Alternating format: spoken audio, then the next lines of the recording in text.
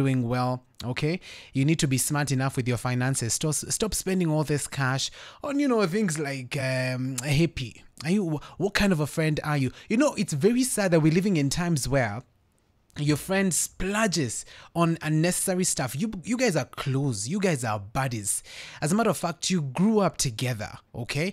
And you see just how they're wasting their cash. You have your investments, ziko too sour. And this is that kind of a friend who's always going to run to you. I don't have money. I'm supposed to pay this loan. Watanichota anytime soon. Could you saidia me with cash? But when they have it, when they have the moolah, my friend, they're going to splurge it. So what kind of a friend are you?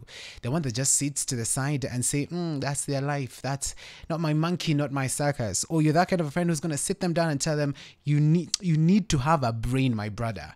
You need to have a brain, my sister. Wacha hii mambo ya kutumia pesa hivi. So tell me, either of the two, wewe ni rafiki wa aina gani?